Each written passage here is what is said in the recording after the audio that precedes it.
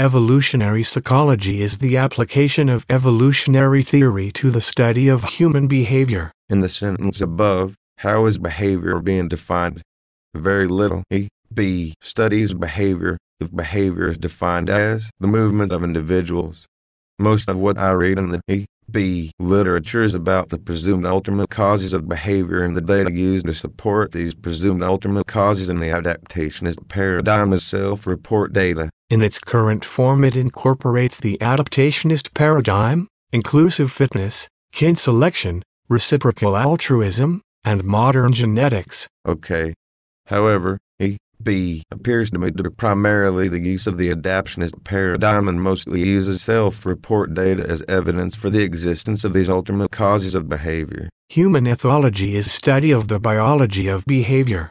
Although these two disciplines share a commitment to understanding human behavior from a naturalistic perspective, they differ in some, two important ways. The problem is that both disciplines define behavior in different ways. So even if behavior were the primary topic of interest for both disciplines, they're actually both studying two different things. Evolutionary psychologists study the functions of psychological mechanisms resulting in behaviors. Evolutionary psychologists use mostly self-report to support the existence of the ultimate functions of behavior, while human ethologists study behaviors as the movements of individuals. That is only the starting point for any ethological investigation. If you read any of Tinbergen's books, you will see that most of his work was on trying to understand the proximate, physiological causes of behavior. However, the movements of individuals was what he was trying to discover the proximate, physiological causes of. Human ethologists define behaviors in two distinct ways, either as structurally defined behaviors, or as functionally defined behaviors. I wouldn't go so far as saying that human ethologists define behavior in two different ways. To the best of my knowledge, the concepts of structurally defined and functionally defined behavior was just introduced in my 2006 paper on the ethology of psychiatric populations 2, Darwinian neuropsychiatry. I have not seen anyone else use this terminology to date. However, I discussed the concept with Abel in 2006 and gave him a reprint of this article. He said that he would incorporate it into the revised edition of Human Ethology due out sometime in 2008. We'll have to see.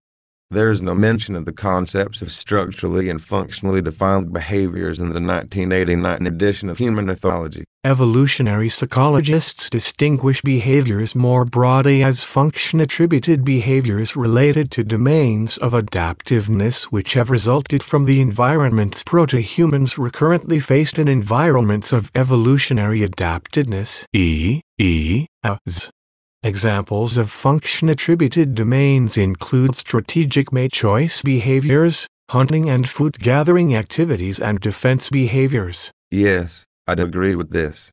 For most biologists, the ultimate function of the behavior is bundled into the behavior itself, as they use a different concept of behavior than do ethologists. Appreciate that for the first half of the 20th century, ethology was only concerned with coordinated motor patterns. Abel was the first one to apply ethology to behaviors, which he called cultural adaptations, in the 1989 Human Ethology book. That was just the beginning attempt to include what I have called functionally defined behaviors into human ethology.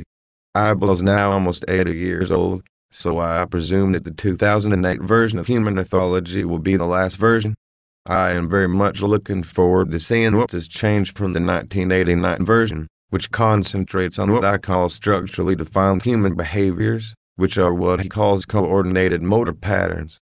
Yet, there are enough of them in humans that he has more than 700 pages worth of photographs and descriptions of them.